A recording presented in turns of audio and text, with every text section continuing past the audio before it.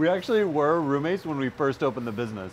I don't think either of us would recommend that you start a business with the person you're living with because there's no escaping each other. It's really terrible. Being a whole animal butcher shop, we end up with a lot of bones. About 40 to 45% of every animal is bone. People buy chicken bones, people buy beef bones, but they don't really buy pork bones, which sucks because that means we gotta throw them away. And we wanna be a zero waste as humanly possible. So the chef from one of our favorite ramen places, Suzume in Williamsburg, came in, said, "What are you doing with your bones? I wanna buy them all." So we're finally going to go check out the process and see what he does.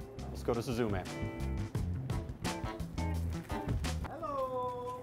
So Josh, we're here with you, we're here with Nelson. You guys run this place. We're a whole animal butcher shop. Right. So we have a ton of pork bones every week. Makes perfect sense to partner with somebody that makes ramen to make really fantastic ramen. By you guys holding your pork bones with that dry aged beef, you're able to get like a lot of that funk and kind of like blue cheesiness that you would get out of dry aged beef, but with pork. And it's kind of interesting. I've never heard anybody talk about actually wanting some like dry aged funk, like that kind of bacteria rich environment to actually like become a part of the final product you're serving. Especially at a ramen shop, it's usually very clean bones, but you're actually looking for a more complex flavor profile.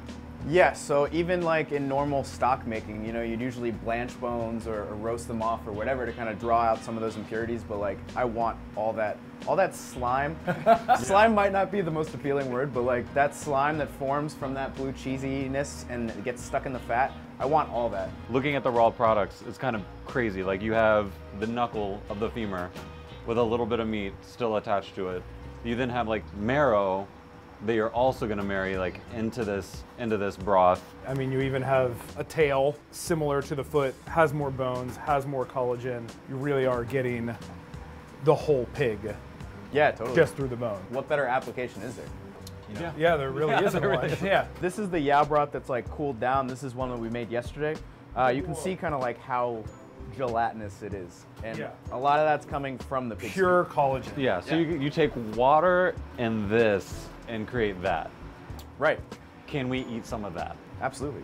I don't think I've ever had anything quite like this before. Katsu broth? No, Yeah. certainly have Cold pork jelly? Yeah. Oh man. Wow. That really has like an amazing texture. It just like melts right away. You know when you make a turkey sandwich the day after Thanksgiving and there's like, there's like all the leftover gravy? Yeah. Yeah. We're gonna throw in the pork bones and the pig's feet first. We'll get those going. So you're not searing them, which a lot of stocks call for. Our ramen broth is white. We're not roasting the bones. I'm not gonna blanch either, but I want all that funk that we get from your dry aging room in the pot. 4 trotters split in half, so we're literally getting that full pig effect. All we gotta do is top this off with water and get this going. You don't want excess water, you just want just enough to cover. So we want it to be as concentrated as possible. So at this point, we're just gonna blast the heat. The aromatics kit is just gonna be these onions, which we're gonna brulee, ginger, carrots, bay leaf, coriander, and black pepper. There's nothing crazy here, and there's nothing that's gonna overpower the pork. So as these like bubbles start to come to the surface, you kind of see some of the protein starting to come up as well. Okay. Some of that's blood, and some of that's just like bone muck. For the next like 30, 45 minutes, someone's basically sitting here skimming this the entire time. Sounds super fun. I'll deal with this job. Over here we got one that's been going for about an hour and a half, 2 hours. It's already kind of been skimmed of a lot of the impurities. This is gonna roll for like 6, 7 hours. We're gonna throw in the dry aromatics and the herbs. The other aromatics have already gone in. We're good on adding these carrots, the onions, and this bacon for the last hour. We're nearing the end where we're gonna drop and cool the stock. Guys, can I stop now? No. There's so much muck, Josh. This goes for about 8 hours in total. So you got a deck of cards or something? Yeah, well, I was gonna make some lamb stuff for you in the meantime. Oh, okay, cool. Okay. Hold you over. So this is awesome. I've never had a lamb neck bowl before. The neck is another perfect cut to braise that people really don't know what to do with. Those muscles that get used the most are the ones that are gonna have a lot of flavor. You rarely see it in a butcher shop, much less like, I don't think I ever see it on a menu anywhere, ever. And it's got all that great collagen like we get out of the pig's feet. We'll just finish this lovage yogurt. What's up with yogurt going on a bow? It's not something I think I've seen before. So the yogurt obviously works well with lamb. The lovage kind of is in place of like the herbal herbaceousness that you would want with like something heavy and gamey like lamb.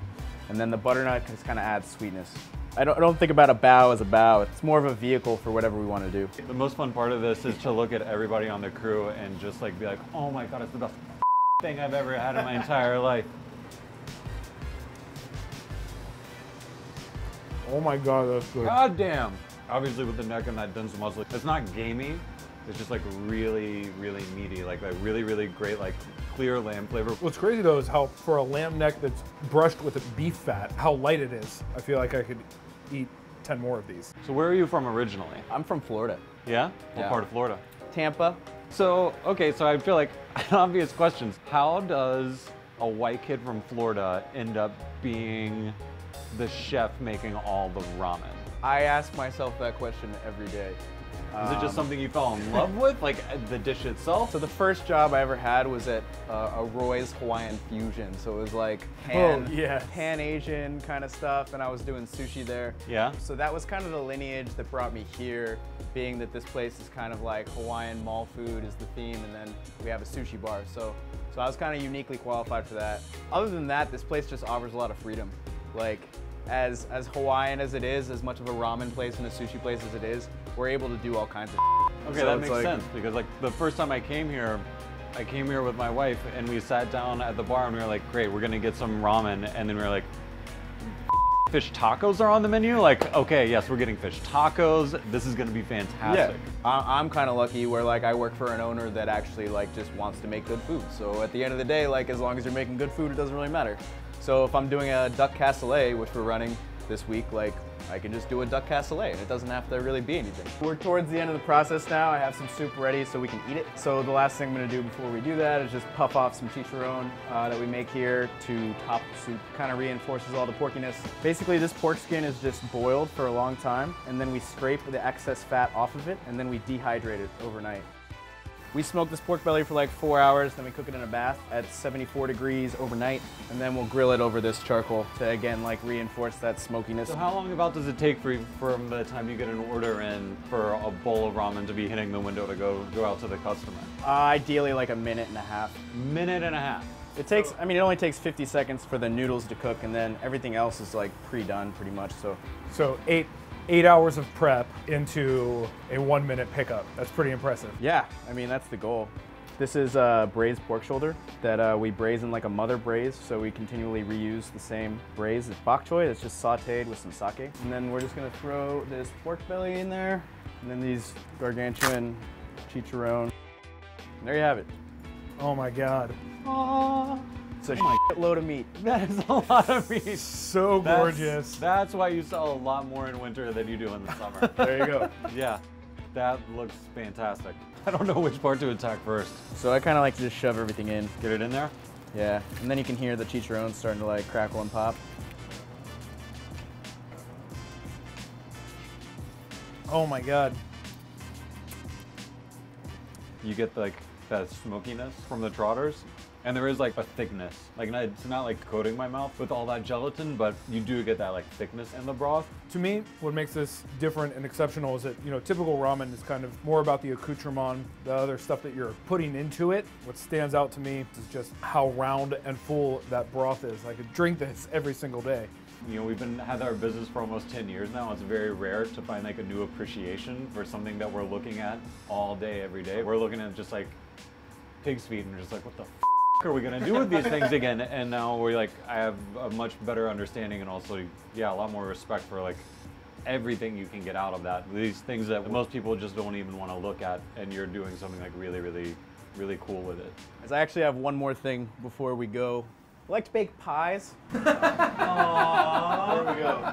You guys will especially like this pie because your leaf lard is the main factor in the crust. Yes. Awesome. There's more meat. Good thing Brent's got such a sweet tooth. He's gonna go buck wild. Oh yeah. Oh man. Just like shovel method. That's a legit really good pie, man. Delicious. Well, thank you. Absolutely. Yeah. Wow.